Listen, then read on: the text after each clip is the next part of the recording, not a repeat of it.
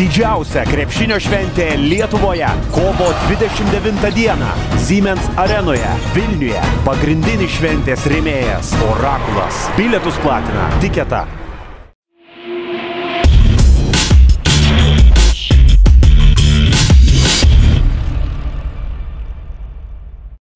For us, it was a tough game. We got two tough losses before this game, so it was hard for us to get back. Luckily, we had 10 days, so we refreshed us a little bit.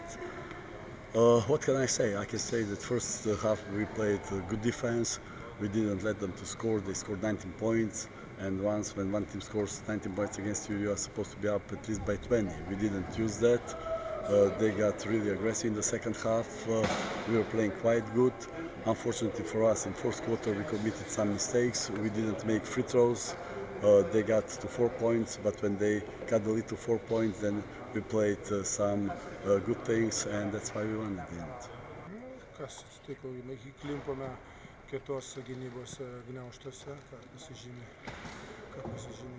Dzūkijos komanda, ypatingai žaidžiant namuose. Jie žaidžia tokį kimą, agresyvų žaidimą, kuris yra ant baudos ribos. Ir čia lieka bauda, ne bauda.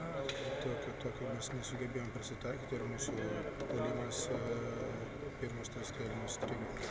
Aišku, tos rungtynės, kas žiūrėjo tos rungtynės, aišku, jos buvo nelabai gražios sakė, o kas nežiūrėjo, vien iš komentaro irgi pilnai vaizdą nesusidarys. Ketvirtam kėliny buvot gan grėsmingai priartėję, pritrūko tik laiko ar dar kažko? Pritrūko ir sėkmės, ir keletą taiklių metimų, vieno kito epizodų gynyboje, tai galbūt ir fortūna mūsų pusė, kurios mums ypatingai trūksta šį sezoną trečiam, ketvirtam rate.